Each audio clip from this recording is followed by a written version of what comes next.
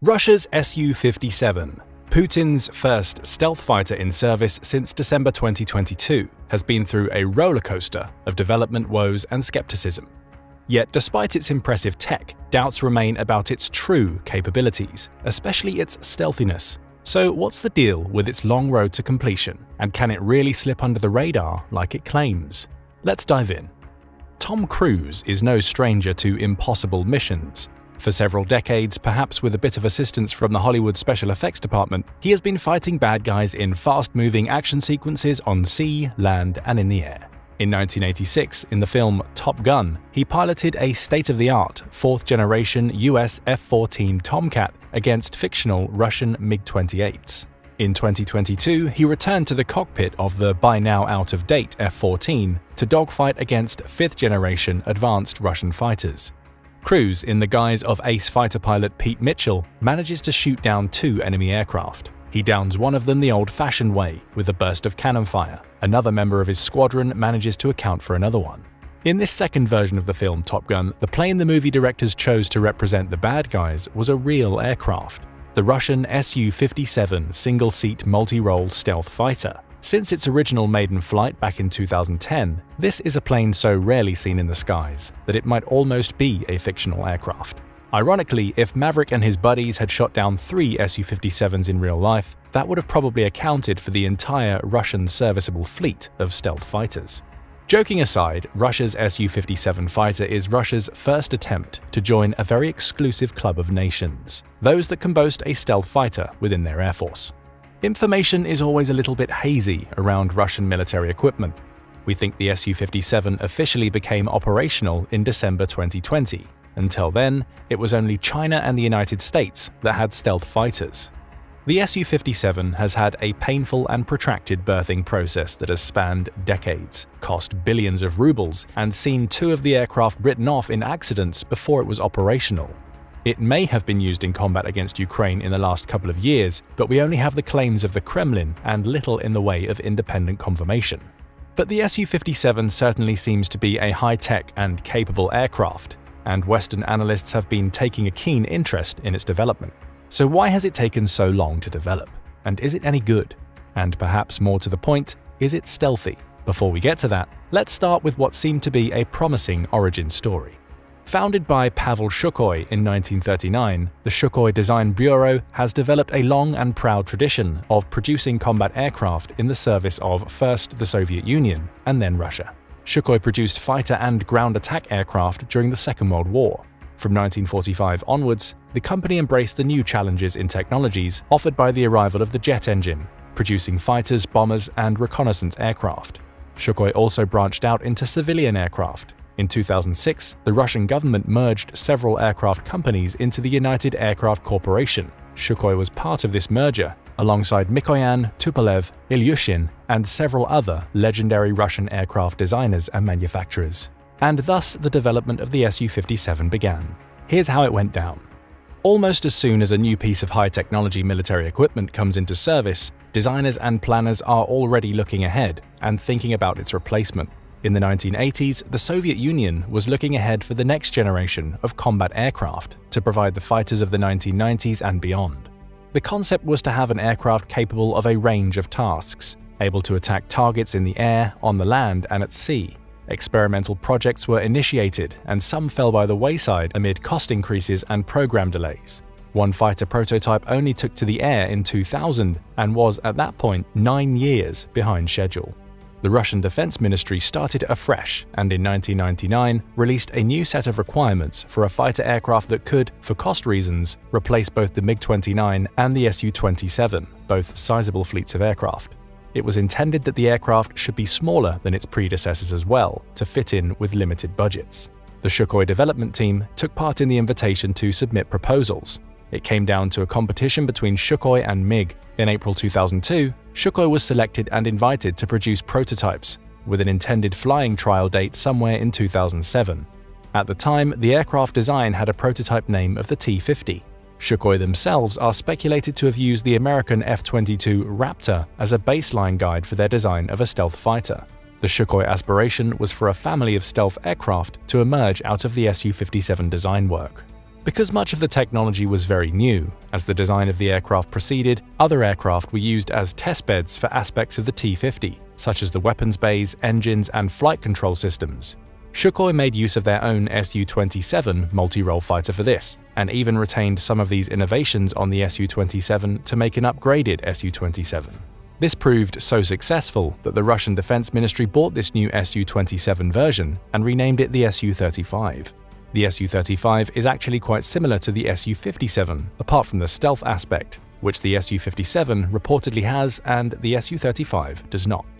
The project started to come together. The basic design was approved in 2004, and this triggered the release of more Defense Ministry funding into the project. In August 2007, the Russian Air Force announced the development was complete and that trials would soon be starting.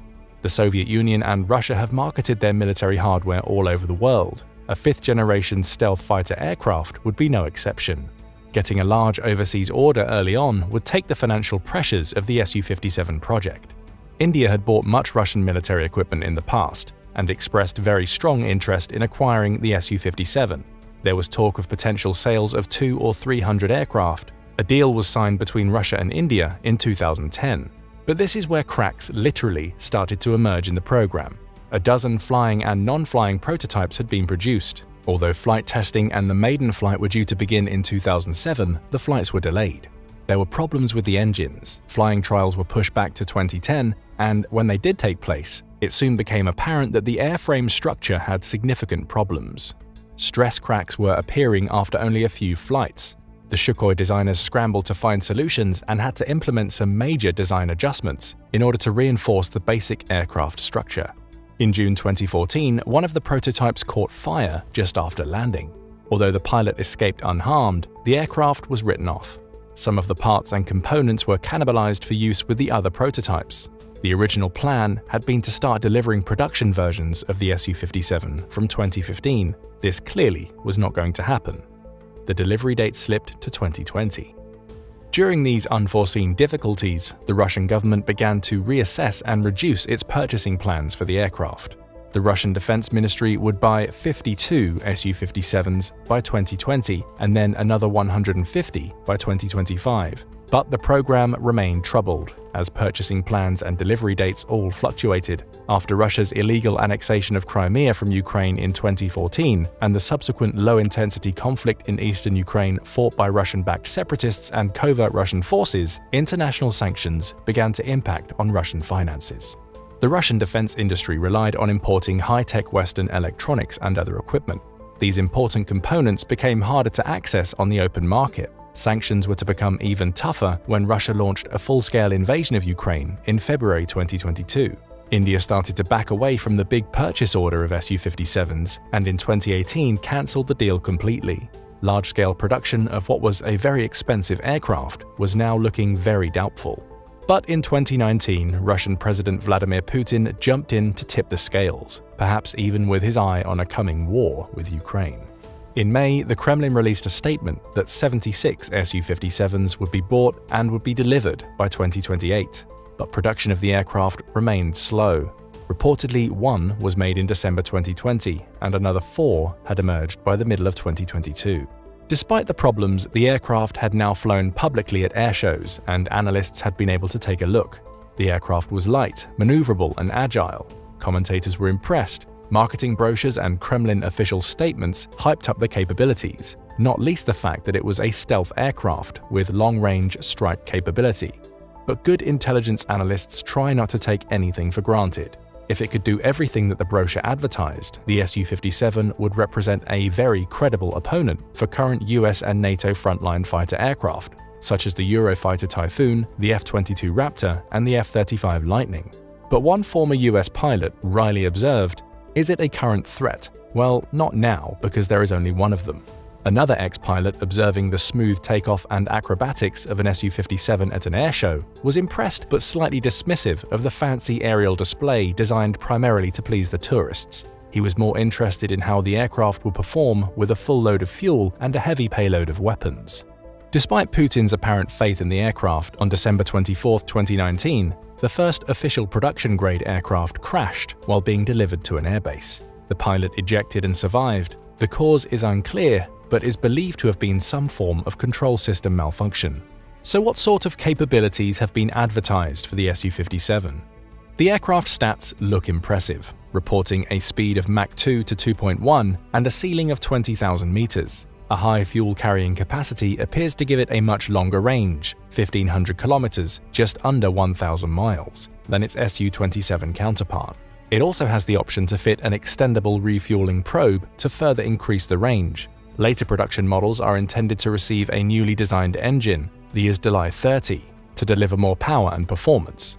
The SU-57 is capable of supercruise, maintaining flight speeds beyond Mach 1 without having to use high-fuel expensive afterburners. The Su-57 has 6 radars to enhance pilot situational awareness. The N036 Bielka radar has a range of 400 kilometers. The F-16, about to be received by Ukraine, only has a range of 300 kilometers. It can carry many different permutations of weapon types, missiles, cruise missiles, and bombs, enabling it to strike at ground, sea, and air targets. A GSH 30mm automatic cannon provides a small anti-air or air-to-ground attack capability. Apparently, hypersonic missiles are being designed with the Su-57 in mind. The infrared search and tracking system can handle multiple targets. But let's spend a little bit of time thinking about the main selling point for the Su-57, its stealth capability.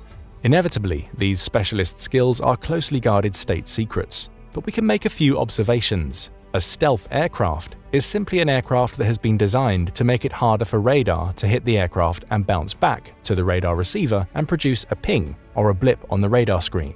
This can be achieved with several careful shaping features to the plane's outline. The Su-57 aircraft has incorporated many measures indicative of stealth capability. The wing and control surfaces are carefully shaped and angled. For stealth missions, the weapons are carried in 4 internal weapons bays, rather than hanging off the outside of the aircraft, which would make the aircraft more radar visible. Large parts of the aircraft surface are treated with radar-absorbing material, RAM. A key search and track sensor faces backwards when not in use, with the forward edge treated with RAM. The pilot canopy has been prepared with a metal oxide coating to reduce the radar profile. Extra care has been paid to every aspect of the assembly of the aircraft. Every rivet has to be flush with the fuselage or otherwise concealed. When assessing an aircraft's stealth capability, the experts talk of a radar cross-section. They mean what aircraft profile is visible to a radar system. By one estimate, the Su-57's radar cross-section, or RCS, is 30 times smaller than that of the Su-27. But some Western analysts suggest that although the frontal radar cross-section may be reasonably effective, the profile from the rear looks to be less well concealed. This would mean that it's probably harder to pick up on the radar if it's coming straight at you, but it might be more visible from the side or the rear. A crucial selling point for military hardware is whether you can point to a credible track record of military success. The Su-57 does not have this. Or does it? It's actually quite difficult to give a definitive answer. The Russian Defense Ministry has claimed that the Su-57 has been used in action in Syria and in Ukraine. This is hard to verify, but let's take a look at what we do know. Our journey begins in Syria. In late February of 2018, 2 Su-57s reportedly landed at the Khmeimim military airbase on Syria's Mediterranean coastline. Khmeimim is directly adjacent to the Bashar al-Assad International Airport and, since 2015, has been effectively handed over to the Russians as part of their military operation in support of the Assad regime. It's well defended by Russian military personnel and air defense systems, and is a key logistics and accommodation node for Russian forces. The base has come under attack from shelling and drones in 2018. The Su-57s came accompanied by other aircraft, including Su-25s and 35s.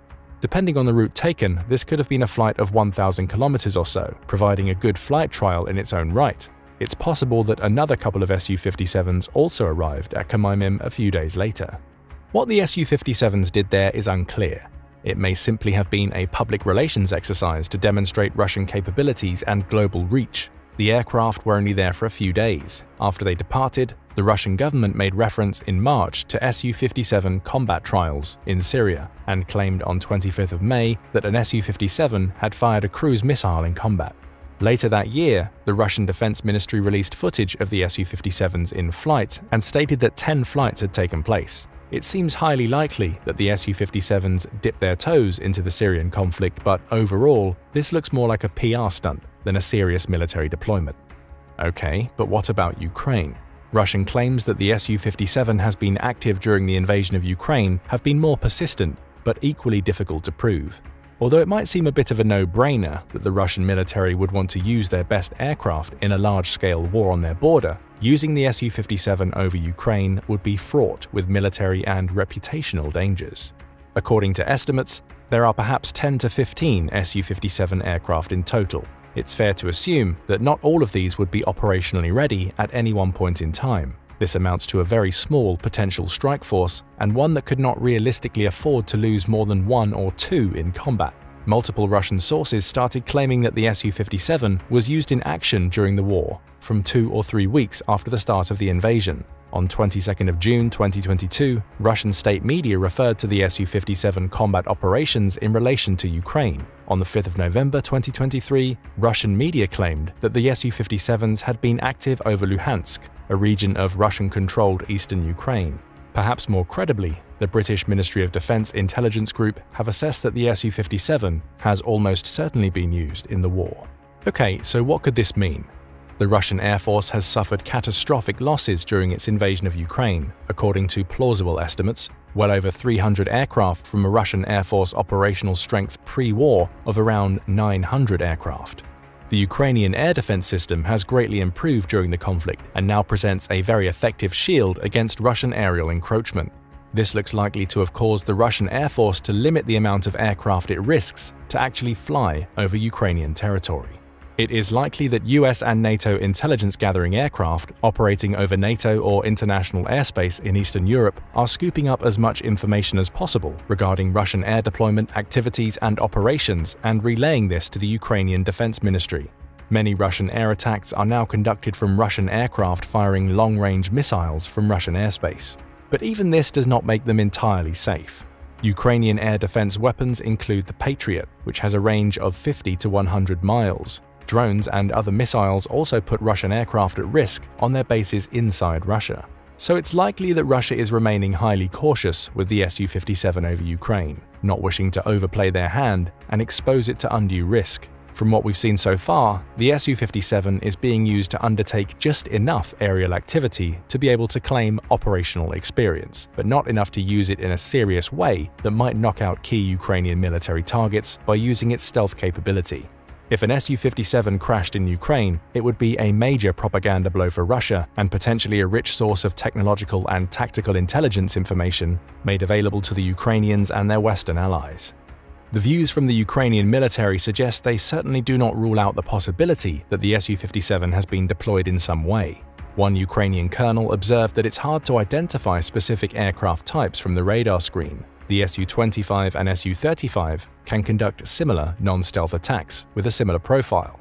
The colonel may know a little more than he's letting on. Perhaps the only real proof that a Russian stealth fighter was operating over Ukraine would be if a Ukrainian ground target suddenly exploded and the Ukrainians were at a complete loss to explain who had done it.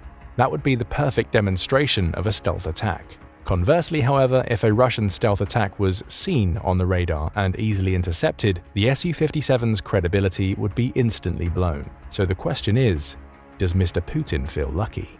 One thing's for sure, it's been a troubled path for Sukhoi's 5th-generation stealth fighter, and unfortunately for Russia's Su-57 program, it looks to be having very similar problems to the Russian T-14 next-generation main battle tank program, which we covered in one of our previous episodes. Both projects have struggled with design issues, have little to show for several decades of effort, and are now struggling with funding, technology, and a lack of crucial overseas sales. There are very few, only handfuls really, of the equipment known to be in existence, and no convincing demonstrations that either the aircraft or the tank are operationally ready in any meaningful sense. But work is still ongoing. Sukhoi is developing an Su-57 upgrade, known as the Su-57M. Flight trials of the Su-57M reportedly took place in 2022. There has been talk of a smaller naval version capable of landing on an aircraft carrier, but Russia does not have a viable carrier force at present. Perhaps of more immediate interest, in July 2021 there was reporting that a 2-seater variant of the Su-57 was being built.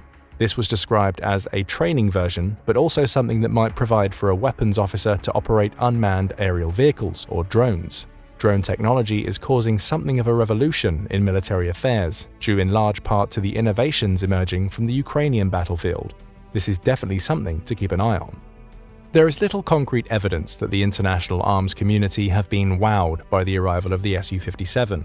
Although international sanctions are unlikely to shut down the SU-57 program, lack of critical technology, funds, and buyers will likely continue to restrict the forward progress of the SU-57 project. Potential sales opportunities still look limited. Brazil dropped out in 2013, preferring to buy the Swedish Gripen and build it in Brazilian factories. India cancelled its deal with Russia over 5 years ago and is looking to build its own homegrown stealth fighter. Turkey was briefly interested. In 2019, an Su-57 turned up at a Turkish technology display in Istanbul, but announced in early 2020 that it too was now planning to build a homegrown stealth fighter. Algeria may receive some in a few years' time, and Iraq has expressed interest, but they will probably be watching Ukraine closely for evidence of the much-promoted stealth capability. But not all technological innovations leap straight from the drawing board and into a fully functioning and successful piece of equipment. We suggest that it would be too simplistic to write off the Su-57. It is a light, powerful, and agile aircraft with significant capabilities beyond other current Russian combat aircraft. And some of the new design and technological features that emerged from Sukhoi's extensive development efforts seem to have cascaded down to the benefit of other Russian fighter systems. So perhaps we need to wait and see what happens later this year. F-16 fighters have been offered to the Ukrainian Air Force by Denmark and Norway. These will replace the aging Ukrainian MiG-29 and Su-27 fighters. Ukrainian pilots are already being trained on F-16s, and we may well see them take to the skies over Ukraine even as soon as this summer. But what do you think? Is it possible the Russian Air Force is holding back its small Su-57 fleet in anticipation of a conflict with American aircraft technology? This would suddenly take us beyond a Hollywood movie and into a real contest between American 4th-generation aircraft and Russian 5th-generation. Is this likely to happen? Let us know in the comments, and don't forget to subscribe for more military analysis from military experts.